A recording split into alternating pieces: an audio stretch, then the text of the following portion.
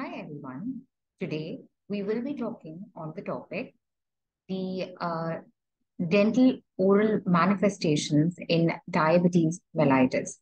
Now, diabetes mellitus is a very common systemic disorder attributed to the lifestyle, to the food that one consumes, to the environment that one is surrounded in, the genetic component of it.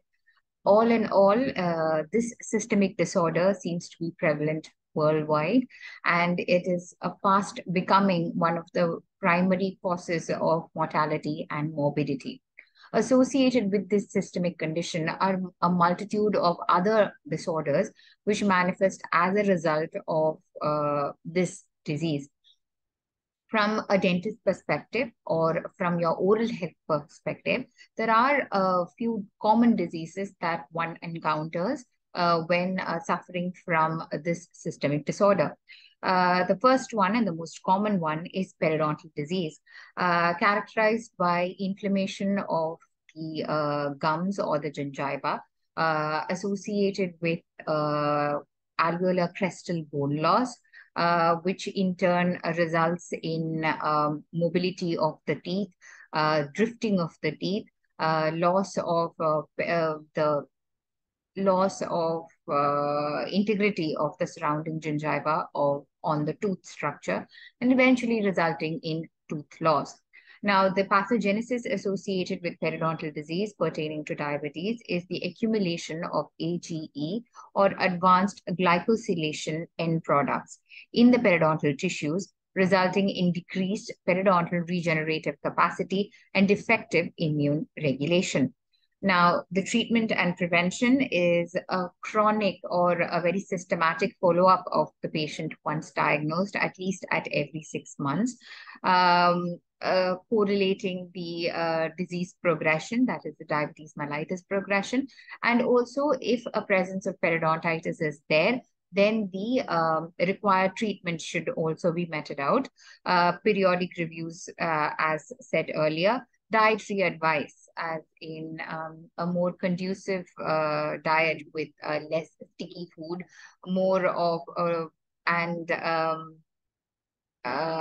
non-consumption of beverages, sugary sodas, etc., and periodontal therapy, at least a periodontal checkup followed by treatment, including scaling, root planing, or even flap therapy as required, but definitely a follow-up at every 6 months period. The next common thing in case of a chronic diabetic patient is dry mouth, caused due to, again, the accumulation of advanced glycosylation end products within the parenchyma of the salivary glands. It results in atrophy of the parenchyma, which in turn results in reduced salivary flow.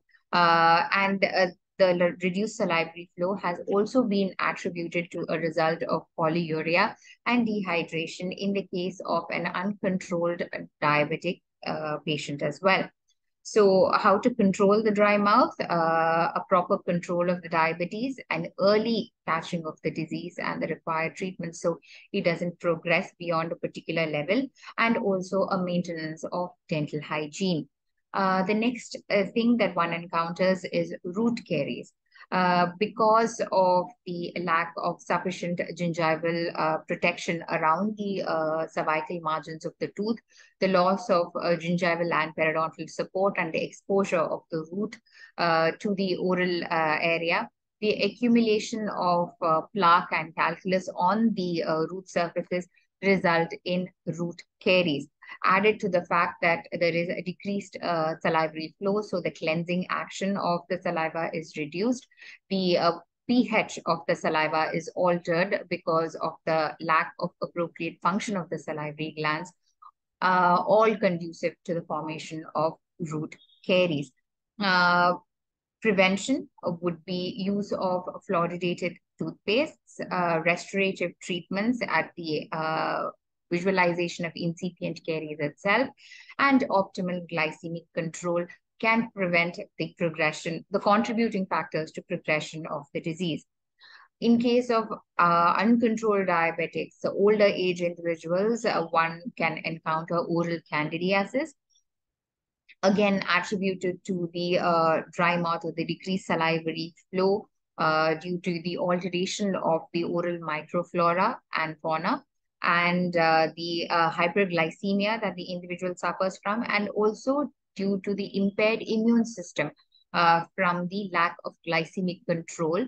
One can encounter oral candidiasis characterized by erythematous or white pseudomembranous areas on the oral mucosa.